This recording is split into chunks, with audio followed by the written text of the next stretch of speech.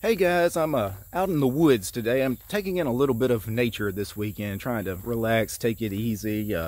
Basically, just trying to take it a little slower here in the last week or so, mainly because there for a few days I was under the weather. I was a bit sick, and then getting over the illness, I felt like I needed to take a little bit of a break. Been pushing it a little hard, so I'm walking around in the woods today, and I did want to make this Bayou Boomer vlog here today, basically because I've been getting a lot of new to Linux users. A lot of you guys are switching from Windows, coming over to Linux because you've seen some of my videos, but when you get here, you're having problems, and especially people keep asking me about hardware compatibility. Especially they buy these pieces of equipment, these really cool pieces of equipment that don't have Linux drivers, and you guys are wondering why that's the case, and is this going to always be a problem? And it's one of the things that you have to understand as a Linux user compared to being a Windows user, is we're a much smaller market share as far as desktop market share. So therefore, you can't just go buy any piece of computer equipment, any peripheral, and think it's going to actually work for you. You have to be careful. You actually have to check before you buy something and make sure that it actually supports Linux, that it has a Linux driver. Because when you buy a piece of hardware, that hardware only works when you plug it into your computer if there's a driver, if there's that company made a driver, which is a piece of software that makes that thing work on that computer using that operating system. And unfortunately, a lot of these companies that make things like printers and RGB devices, keyboards, mouse that have the RGB lighting, that a lot of the gamers, none of that stuff works on Linux. And the reason it doesn't work is because that stuff requires drivers, and these companies that make these kinds of devices, typically they don't write Linux drivers. You won't find a Linux driver for these devices. And you have to be careful. It's one of those things, as a Linux user, I learned a long time ago. When I first switched, I had the exact same problem. When I switched to Linux about 13, 14 years ago, the printer I had at the time was a Canon printer. Didn't have a Linux driver. So when I switched from Windows to Linux, my Canon printer became a paperweight. Without a driver, it'll never work. And I wasn't going to run Windows anymore. I wasn't going to run Windows just to have that printer. I went and bought a new printer. And at the time, I knew Canon was a problem. I knew Lexmark was a problem. Typically, you wouldn't find Linux drivers for your Lexmark printers. And people, I asked the community. I went to Linux forums and asked, hey, what printers actually support Linux? And people recommended things like Epson, Brother. Those two companies have pretty good Linux support. And what I found was HP, Hewlett-Packard.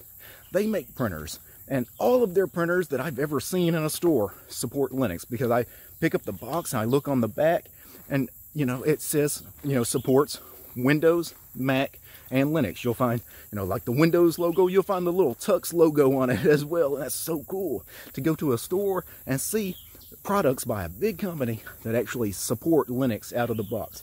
And because Hewlett-Packard does that, I buy HP products all the time. Not just printers, where it's a big deal, but, things that normally you don't have to worry about drivers for, like USB external drives, or USB CD-ROM drives, DVD drives.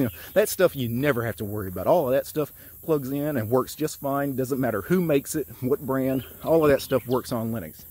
But I still purposely go and buy HP where I can, because they support Linux, right? And that's what I want you guys to start doing. Start supporting the companies that support us. Some of the other things that are problems, I mentioned RGB devices, because I've gotten people asking me about these RGB, these keyboards and mouse that have, the fancy lighting and everything, because they're geared toward gamers, right? They market these things to gamers. Now, this RGB lighting stuff doesn't really serve a function. It's nice, it's pretty, but it doesn't really make a keyboard or a mouse actually do anything special, right? But the problem is they market this stuff to gamers, and all the gaming, really, gamers use Windows. That's still kind of the truth, is if you're a hardcore PC gamer, you're running Windows. So typically these devices only have Windows drivers.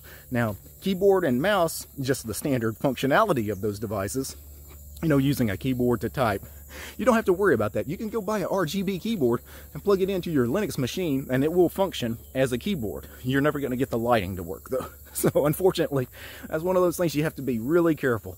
I would just say, 95% of the time when you buy a RGB device, you're not going to get those lights to work the way, because again, there's drivers run that stuff, and drivers are usually needed to flash the firmware and change the settings. If you want to change the colors or how the lights are displayed and things like that, all of that stuff is probably written for Windows only. It's not written typically even for Mac, definitely not for Linux. So I don't want to be a Debbie Downer as far as, you know, telling you guys that like these RGB devices that you're just wasting your time on Linux, don't buy them. But honestly, yeah, I suggest just don't even trying to buy those devices. If you already have them because you had them on Windows, just know, yeah, they're probably not going to work on Linux. Another thing people sometimes ask me about is capture devices, so video capture cards. This is problematic on Linux because many capture devices, especially the external ones, you know, the ones you plug in via USB, typically some of those things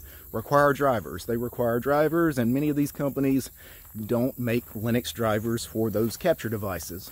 So, you know, when I make my videos and in the office, I have two capture cards that I use because I know they work on Linux. One of them is an Elgato Cam Link. The Elgato Cam Link is just a USB plug-and-play device. It looks like a really oversized USB stick.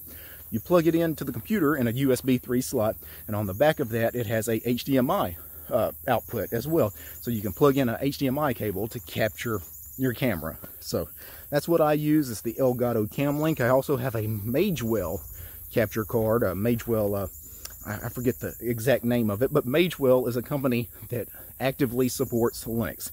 If you look at any of the Magewell products, they support Linux. They're one of the only companies that's really out there making capture cards and capture devices that I can say pretty much anything you buy from them will work on Linux. Everybody else is iffy. Even Elgato, even though the Cam Link works on Linux, many of their other capture cards, most of them require drivers. They only have Windows drivers. So again, I like to buy Magewell when I can because they support Linux. I like supporting the companies that support us. Anyway, this is just a random, like a backyard boomer vlog, although today I'm not in my backyard. I'm actually walking around kind of in the woods here. Got this bayou behind me. There's actually alligators in that. Actually saw a rather large alligator swimming out there earlier. I should have got that on camera. But it's one of those things, guys, you know, it's different when you come to Linux. You do have to have a different kind of mentality. And again, just check on the things that you buy as far as compatibility. It's really easy to do a quick Google search for whatever you're buying. If you're buying some kind of capture card or RGB keyboard or something, put the name of that in Google and add the word Linux to it, and you'll find out really quickly if anybody on Linux is actually being able to run that thing. If you don't get any kind of search results returned, I would say avoid buying that product. It probably means it's just not going to work for you. Anyway, guys, peace.